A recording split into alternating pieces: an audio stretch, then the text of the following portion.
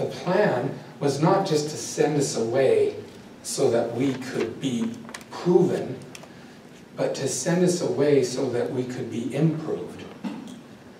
The atonement not only offered a way back, but a way to come back better.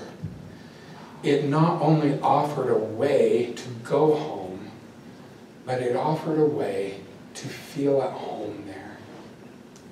Again, I've shared before that my view of the final judgment has evolved. Because I used to see the final judgment as this moment where Jesus would be standing there with a clipboard, and I'd be across the room, and he'd look at his clipboard and he'd say, "Oh, shoot.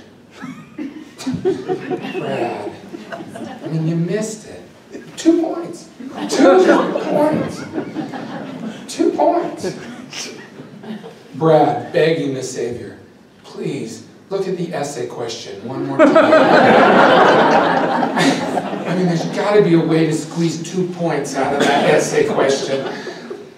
But the older I get, the more I understand Christ's character.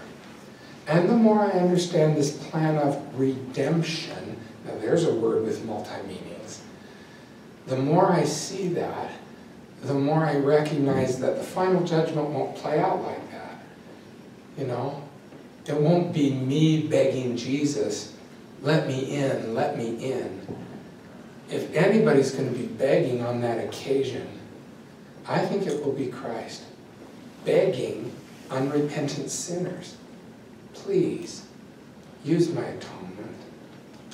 Not just to be cleansed, so you qualify to stay, but to be changed, so that you desire to stay, so that you feel comfortable here.